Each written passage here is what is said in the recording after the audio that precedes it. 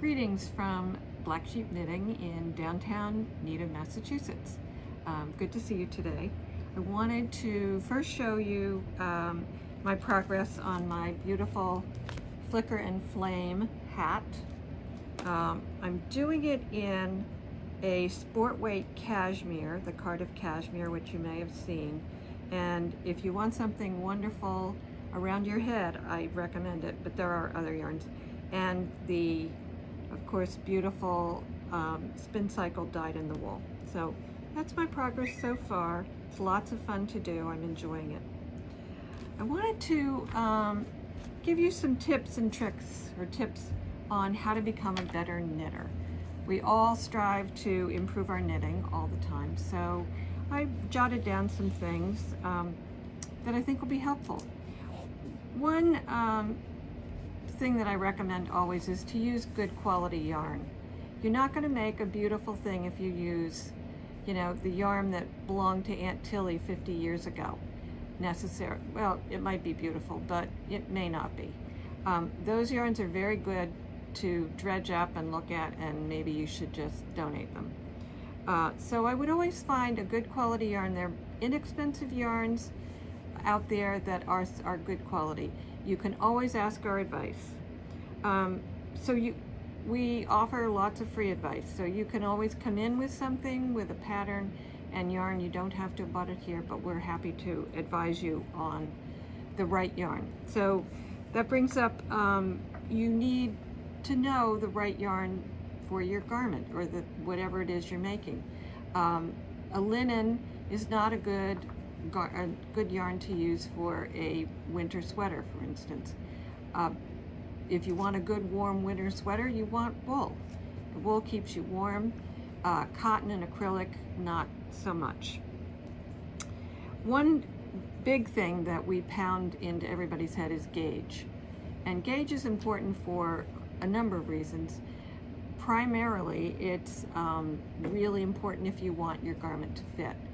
People come in all the time and say, oh, I don't want to ever make another sweater. I made one, it didn't fit. Well, one of the reasons it might not fit is that you have the incorrect gauge. And we're happy to show you how to do a gauge, a proper gauge, and then to measure it for you.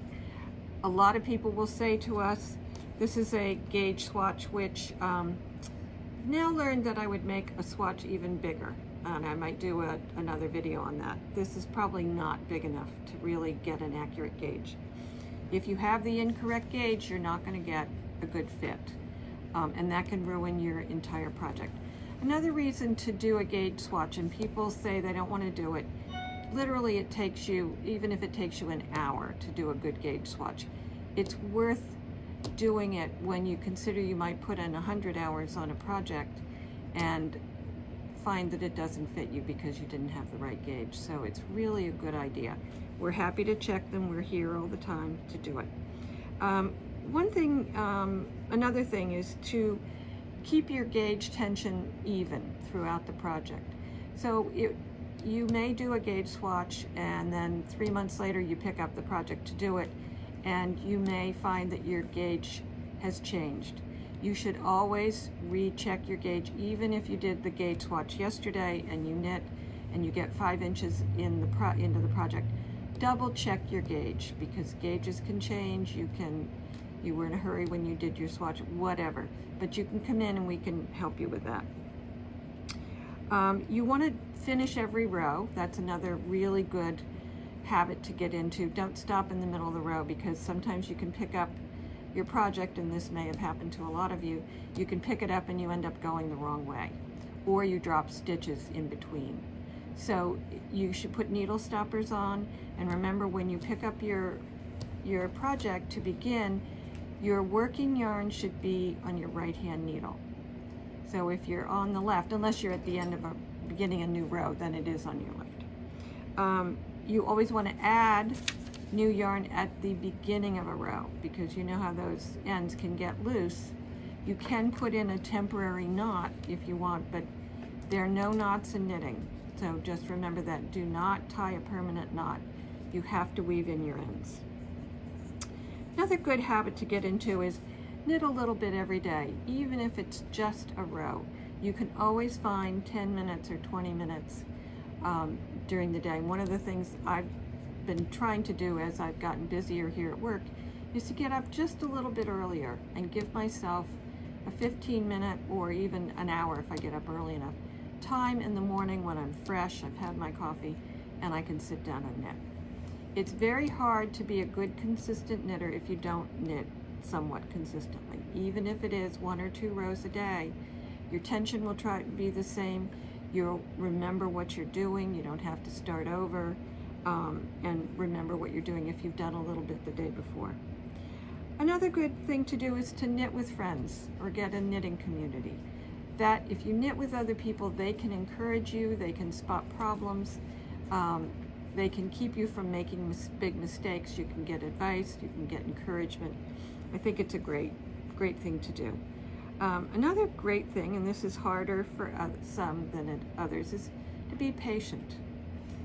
Knitting is a little bit more of a marathon than a sprint. So don't try to sprint through your projects. I find it very hard because I always want to get on to the next thing because I'm here all the time. I look on Ravelry all the time. And so I'm always wanting to get on to the next thing. But I'm slowly teaching myself to enjoy the process of knitting and to just slow down a little bit. It'll get done. I don't think I'm going to die tomorrow. I think I can work through the process and enjoy what I'm doing and do a really good job. And then you're going to be proud of your end product. If something isn't right, be willing to rip it out. I've ripped out whole backs of, I ripped up the whole back of a sweater jacket once, and I was so glad I did because my gauge was off. I hadn't knit on it for a while. I picked it up and started knitting, and then when I noticed, I got almost to the end, it didn't match the front. And it didn't match the front because my gauge was much looser than it had been when I was working on it before. Just rip it out, start over, or start, and you can, if you are knitting and you're a beginner knitter, learn to use a lifeline. You can Google that or look on YouTube, but a lifeline is another piece of yarn that goes through all your stitches so that when you rip back, all those stitches will be on a piece of yarn, or some people use dental floss, and you can slip them back on the needle. This is particularly helpful if you're doing any lace work or anything with yarn overs. It's very hard to rip those projects back without having to rip the whole thing, but if you've got lifelines every couple of inches, you can just rip back to that. Measure. Everybody should carry with them a measuring tape at all times. You need to measure. If you're making garments to fit you, you need to do measurements ahead of time. You need to look at the schematics on your pattern and measure, measure, measure. You want to always measure your arm length because on a pattern, they give you a specific measurement, but you may have longer arms or shorter arms. And then when you do just what they tell you, you may find that, oops, it doesn't fit, it's too short or it's too long. You also want to do your own measurement from the underarm down to where you want the sweater to fall, if it's a sweater. You'll want to measure if you're doing a hat, measure a hat, make sure your gauge is correct. So measuring is key. Think about the function of your garment. So what kind of fiber does it need to have if you're making, and granted, I know some people are allergic to wool, so you do have to make other choices. But if you want to make a nice wool sweater, a warm sweater for winter, I wouldn't necessarily pick a cotton. And that, you make those kinds of considerations. You want to make all your stitches the same size. So really practice, doing the same motion each time. And if you do it the same way, every stitch the same way, and with the same amount of tension, your knitting will be much easier. Some people recommend reading all the information on a pattern. I don't think I would go through it line by line, but make sure that you read all the information in the beginning, read all of the index or abbreviations that they have in the pattern, read every little bit of information. As I said, you don't have to read line by line, but read everything they've written down for you, because they've written it down for a reason. read the end, look at how the pieces are put together, if it's a sweater. Look at all of that stuff. As I said, kind of a waste of time to read every single line, because what will happen to you is you'll start thinking about how is that done, and then think, I don't understand how that's done. Well, wait till you get to it and try to do it. And always try to do it before you come running to the store, because you might figure it out on your own. But do read everything they've written down for you. Look for descriptions of different stitches or procedures. Look for those and read through them and make sure you know them. Keep all of your yarn tags or the ball bands from your yarn. I can't tell you how many people come to the shop and want us to remember what yarn they knit with, or want us to identify a yarn. We can't always do that. And our computer system only goes back to this for purchases of people who gave us their name, only goes back through this past November. So we don't have records of things you bought a year ago. So hang on to those. Also, it's not a bad idea to get yourself a little plastic sleeve for your pattern. Put all the ball bands in there and a sample of the yarn, and keep in a notebook, because you may want to go back to it, or you may have really loved that yarn, and so you want to remember what it was. Do some practicing of knitting without looking. That's kind of a nice thing to get to do, because you can talk with friends, or you can watch a little TV. Practice it. We had a gentleman here who is a knitting teacher, Bruce Weinstein, and he was teaching people to knit faster. And so the first thing he did was made everybody put on a blindfold, and they had to knit. And you really can do it. I do a lot of knitting without looking. You can't do complicated things.